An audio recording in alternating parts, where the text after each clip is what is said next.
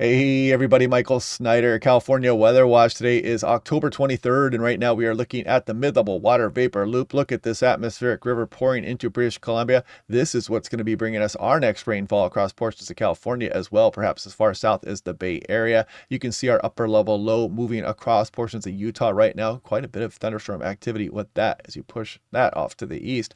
But we'll take a look at what is coming here because we got some big waves that are going to be visiting some of the coastal areas, some precipitation amounts, even some upper elevation snowfall over the next few days. We'll dive into all of those details as we go through the video this morning. Sneaker wave threat. I would just consider this throughout the weekend coming up because those are some pretty strong storms out there across Pacific Ocean, and it's a big ocean. And don't be fooled if it looks calm for a time because we did have somebody swept away along the Oregon coast a few days ago here. So be careful if you're going out to the surf zone for this weekend and really at any time during the fall and the winter months. Now, rain forecast Friday night through Sunday. You can kind of see it gets down towards the Bay Area, Sacramento, maybe up towards 1/4 of an inch. Better amounts across the higher terrain and the northwest coast. Talking about Crescent City, look at Eureka there, 2 to 3 inches. Weaverville, 2 to 3 inches as well. And you'll notice this snow level starting to drop down by the time you go towards Sunday morning. So some of the pass areas, even the Siskiyous, could get clipped by some of that snowfall as we go on in towards this weekend. So just kind of keep that in the back of your mind. It's not a lot, but it doesn't take much to make things slick. Now, looking at the high surf advisory, again, you do have this out for all the way down towards Point Conception here. And I would just kind of keep that in the back of your mind if you're going out to the coastal areas here this weekend with these storms around. More on that here in a moment. But if we look at the European model, there's our atmospheric river pushing into Washington State, Oregon, then down into California. And that's going to come on the day tomorrow, Friday. And that pushes some precipitation down through the Sacramento Valley into the Bay Area. It's not huge amounts for the lower elevations, but it's nice to see rainfall at this time of year for sure. You see some of that snow across some of the higher terrain as we go to Saturday night and on in through Sunday. Then this next system here, this one we got to watch just because if it comes in a little bit stronger, that could bring some breezy conditions, and it is bringing another nice slug of precipitation with it as we go on in through Saturday night and on into the day on Sunday. And then we watch some additional storm development out over the Pacific Ocean. How much of that will clip California? Well, good question, but that is still up over 120 hours out into the forecast. We don't want to get caught up in that just too much just yet.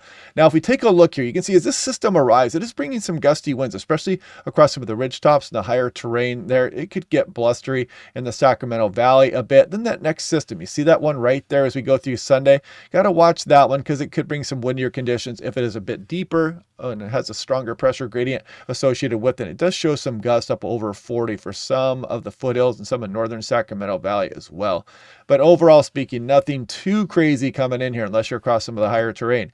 Now, if we look at total precipitation in inches, we saw this already on the Sacramento National Weather Service graphic, but you can see who is generally going to be the winner here as we scroll through the next few days. Some 2-3 inch totals out there, higher terrain. Sacramento Valley, some areas could be getting up over 1/2 inch. Again, kind of hit and miss there, but the Bay Area finishes up with somewhere around 1/4 inch or so by the time we go on into the early portion of next week. So let's look at the artificial intelligence. I do want to kind of look at the extended forecast here, and we'll see that frontal system going through that next system on Sunday. Then after that, it doesn't even show that next system clipping northern zones here, and we get a little bit of a break here as we go towards the end of the month according to the artificial intelligence. That can still change. You can see kind of an atmospheric river moving into the Pacific Northwest. Not much impact for California with that one. Maybe some lenticular clouds across some of the higher terrain or something like that. But yeah, we're not looking at an active period just now, but I will be checking back on that daily. That switch can flip pretty quickly when you're looking that far out into a forecast. So, but we do have some active weather here coming up as we go on in through Sunday. So yeah, we'll continue to watch that very closely. Now, excuse me, this is total snowfall equal to or greater than 3 inches. And if we go on in through Saturday, you can kind of see some of that teasing out across the higher terrain there.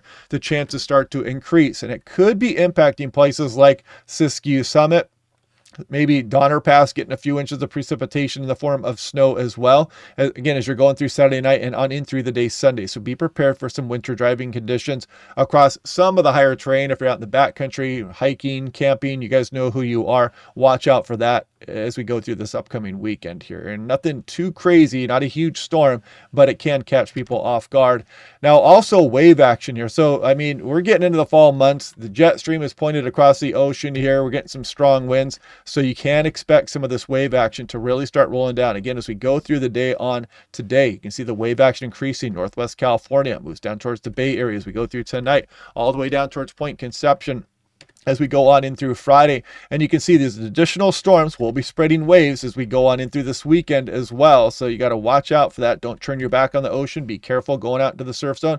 And again, someone already lost their life to a sneaker wave on the Oregon coast just a few days ago. So be very careful at this time of year. Now, 6 to 10 day, you can see the above normal for much of the state of California and kind of a clipping of the northern zones as we go through the end of the month. But again, we'll be watching that forecast to see if anything changes. Check out the Patreon page if you like. And what else? Hope you guys are having a good day. We'll do this all again tomorrow, and I will talk to you guys then.